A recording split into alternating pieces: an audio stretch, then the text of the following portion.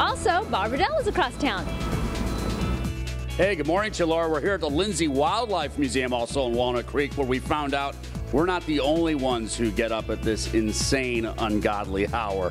More coming up. Hey, we also want to check in with our very own Bob Riddell. He is in Walnut Creek as well to show us this really unique living museum. Please explain it, Bob.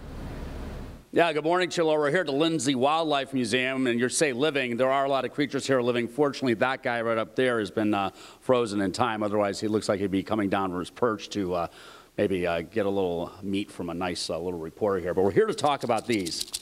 It is rattler season. It's at least starting to start up on Mount Diablo, which of course is one of the main features of Walnut Creek, because as the heat, you know, as things get warmer, those snakes do come out here. We got Devin Dombrowski with the Lindsay Wildlife Museum. That, of course, might look like a rattler, right, if you were just to glance at it, but if you look at its tail, if you can see it right there, there it is peeking out, it clearly isn't because it doesn't have the rattler, but this is a mistake, a snake that is commonly mistaken for a rattler, is that correct?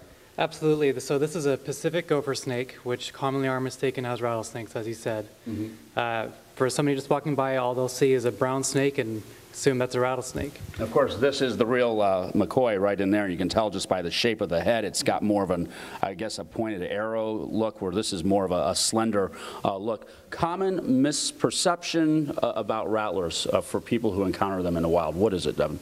Well, common misperceptions, of course, are that it's immediately going to strike at you. Of course, if you come across a rattlesnake, you want to keep your distance from it, but chances are it'll just stand there and be aggressive and let you know that it doesn't want you around. Best thing you can do is just step back and make sure you keep your distance and enjoy it.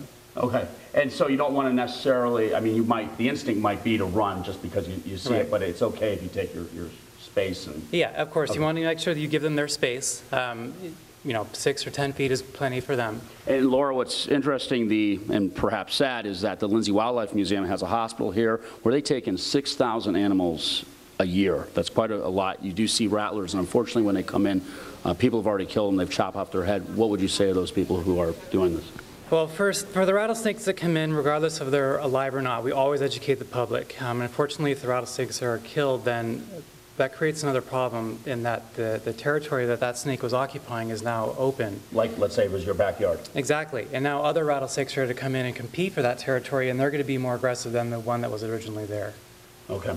Very interesting. I didn't know that. Devin, thank you very much. If you want more information on the Lindsay Wildlife Museum, you can go to wildlife-museum.org. Not far from here, one of the largest choo-choo sets in the Bay Area. We'll be showing that to you coming up. Okay, that one sounds pretty safe, the choo-choos, but I'm glad you got the reptile exhibit this morning, and I'm safe right here in Broadway Plaza in Walnut Creek. Thanks so much, Bob.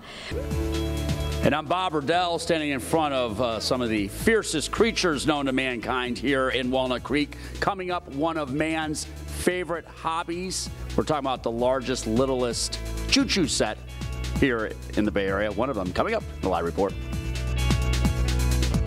You can get more information by going to their website, wcmrs.org.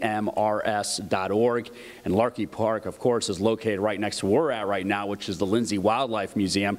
You know, they get 6,000 animals in here each year that are brought in by people who live in the East Bay, or actually from all over the place, to come here to be treated. Like this little guy right here. There he is. That's a gray fox. It actually came all the way up from Humboldt County down to here. And he's unfortunately not going to be able to be released back in the wild, but fortunately he does have a permanent place here in the Lindsay Wildlife Museum, where you can see, if you saw him earlier, he's running around a lot. He's doing very well. They take even in squirrels. There's a squirrel right here. You can see the sign, My Nest. He's in this bundle of newspaper right there, fast asleep, and lots of birds, lots of owls. Here's a barn owl. I don't know if you can see him up there. It looks like he's asleep, but he's been in here since 2004. He was actually found in Davis with a broken left wing. Here's a great horned owl. Hey, guy. He's obviously wide awake. Found not too far from here in Castro Valley. Been here since 1999.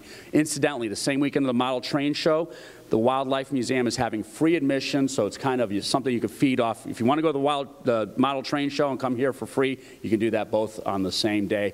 For more information on the Lindsay Wildlife Museum, you can go to wildlife-museum.org for more information. Laura.